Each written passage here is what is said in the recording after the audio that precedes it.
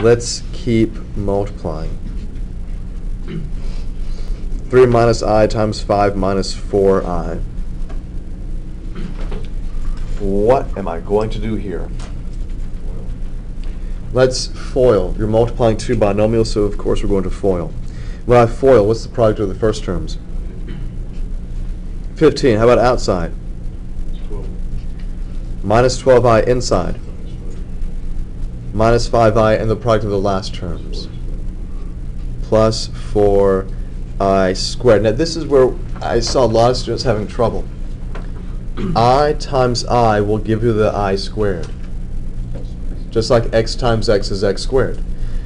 Then you have to combine like terms, but what happens to this guy right here with the I squared? It becomes a negative 4. Convert things appropriately, combine like terms, and what do we have?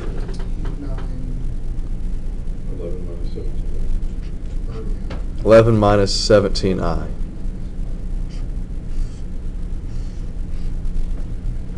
Is that good?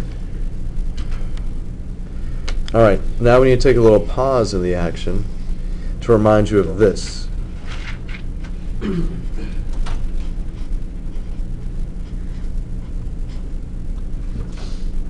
Just to remind you guys of this.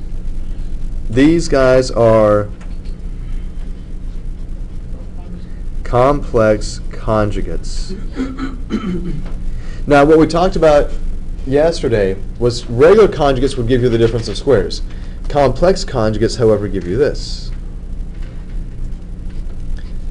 They give you a squared plus b squared. Okay. If you had done the difference of squares here, you would have had a squared minus b squared I squared.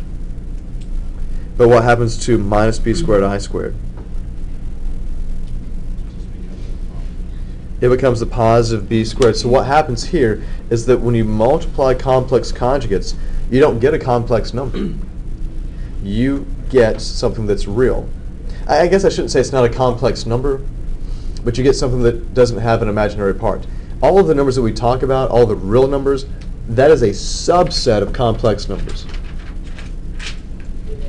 Like if I were to say there are 22 students in this class. Okay, 22 is a complex number. There's 22 real students. How many imaginary? 0 imaginary. So we don't write the 0 I on these things. We just write 22, right? Although maybe you're going to start, I'm going to start celebrating this is my 22 plus 0th birthday. Then you're just going to be the weirdo. Is that what you do? I'm not going to talk about that. Yes, I'm going to celebrate my 22nd birthday just like that. And I know some of you are thinking, wait, you can remember your 22nd birthday? If I take 7 minus 5i times 7 plus 5i, these guys are complex conjugates. According to this formula, if I take my a and b, now notice what a and b are.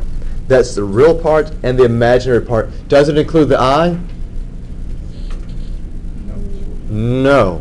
So that means when I work this, it should be 7 squared plus 5 squared. What started out as a difference of squares becomes the sum, because in that original difference of squares, you would have had an I squared. If you're subtracting with an I squared, what would that become?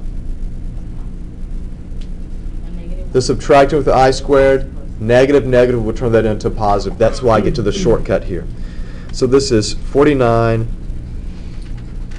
plus 25, and all of that is equal to 74. Do y'all agree? Life is good. Let me give you this one. This one I actually had on a test. You think it would be easy, but, well, people always like to prove me wrong. 9 plus 10i times 9 minus 10i. According to the special product, tell me the steps. I don't want just an answer. I want to make sure we see the step here.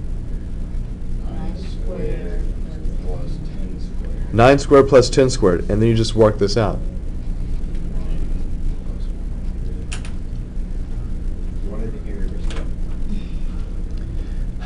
You add those two numbers together, That's what equals. We get 181.